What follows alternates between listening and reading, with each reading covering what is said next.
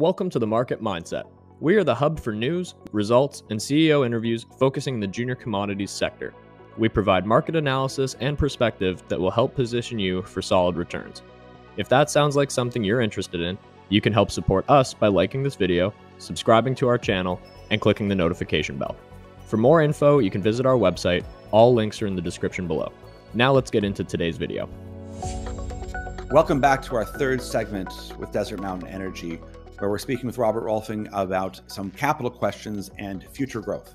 Now, with it being 2023 and everyone's like laser focused on the plant in the next 90 days, and I kind of wrap this up, we saw that the previous two news releases were about acquiring more land, purchasing the option land. So we see there's growth there. I'll just put on a theoretical hat. Would it be if you were entertaining a raise, and if someone says there was success in 90 days, would part of the approach would be let's like go with the momentum and order a bunch of plants, because it took a bit of time to get the first one. Do we need to order a bunch in anticipation of delays, or do we run the risk of expanding too quickly, too fast? What are some of the things that we should look for in the next, say, 6 months as well to harness this momentum?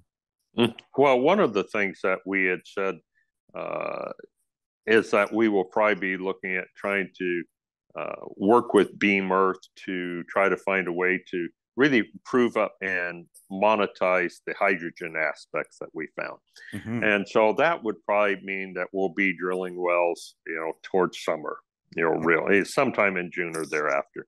As far as ordering plants,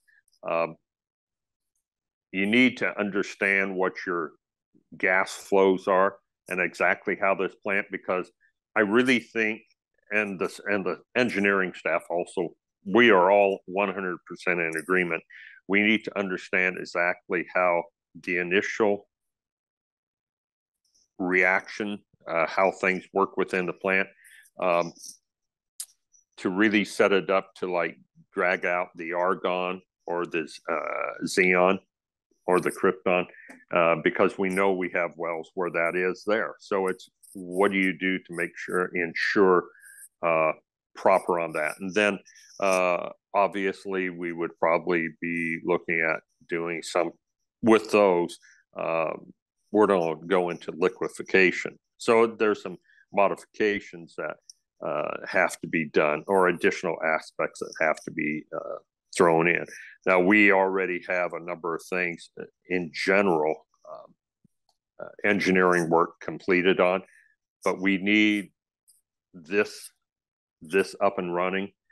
Well, not fully, but we need to test a number of things. And the other thing in here, I know I've said it before, is there's a couple other small individual people have some small gas. They're going to be bringing over some truckloads of raw gas. So I want ours to be situated, and we're going to run this through, because currently they don't have the money to do a real true offtake contract. The thing that, again, getting back to offtake contract, most people think, oh, you just take this and you truck in it. If you're trucking it, you can't just be trucking raw gas. Yep. You have to process out the nitrogen, unless you have such a cheap way to process it, or it's so close that you can do this. And so they're going to try this. We're going to try, once we get it set up, they're going to bring it down, and we're going to try running it and see if it truly can work off of their gas. You never know what somebody's going to actually bring you. Our plant is set up with so many sensors.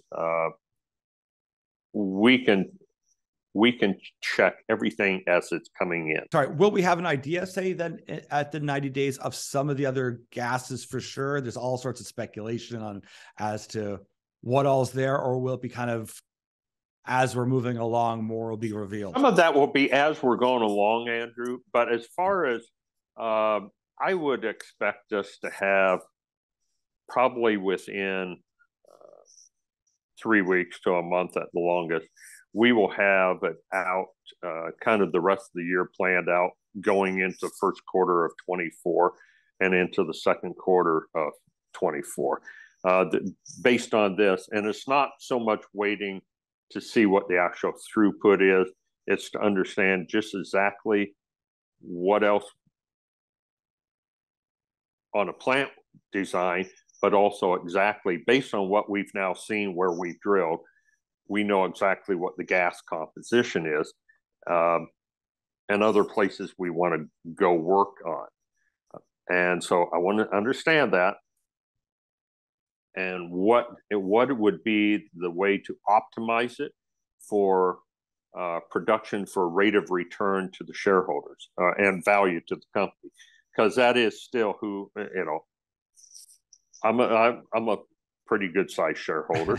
Yeah. I own 4.8 million shares. I have a very vested interest in making sure this works and is maximized out. I want to make sure that I'm not looking for short term. And so I'm not looking to trade stock. Yes. I'm not. And so my mindset is building a company. I'm not worried about doing an in and out stock trade. What can you do it, or can you short it down, do this? I'm not interested in that. I'm building a company. Totally different than a lot of people's mindset. And that's one thing I've always appreciated in our interviews, because you've pointed that out a long time ago. This is, if you're looking for the quick spin, this is probably not going to be. There's plenty of those out there. Sure. This is building a company. And that's our framework and mindset has always been, is to find projects, management teams. It's the model we use to build companies. You ride the ups and downs of that along the way, but if you're building a real company, it'll play itself out. If you're looking for a trade, to me, that's a different complication that doesn't interest me. Unfortunately, we're in the stock market, and of course, being in Vancouver, we get a lot of people who are real interested in the trade, and that can cause a lot of commotion. But I think when we reiterate slow, methodical, and we always joke, I hate being patient. I'm not a patient person, but to pull back and just say, listen, do it right the first time. That's the way any smart money wants to be. And at the end of the day, that's the goal, is whether it's a science experiment or project, is that test redundancies, make sure everything, then proceed with caution, is the smartest way to proceed, rather than just fly off the hammer and just go crazy. Yep. And that's it. It's how do you do this in a very logical, methodical manner? Obviously, I am a cockeyed optimist, because I drill wildcat wells. Yeah. And it drives my staff absolutely nuts sometimes, because when we're looking at long term and where you go, and I'm proud of the staff I have, but I know I probably drive them bonkers sometimes, because it's like, no, consider this. And then they come back, well, what if? Well, yeah. What if I had never done this, and I wouldn't be sitting here now.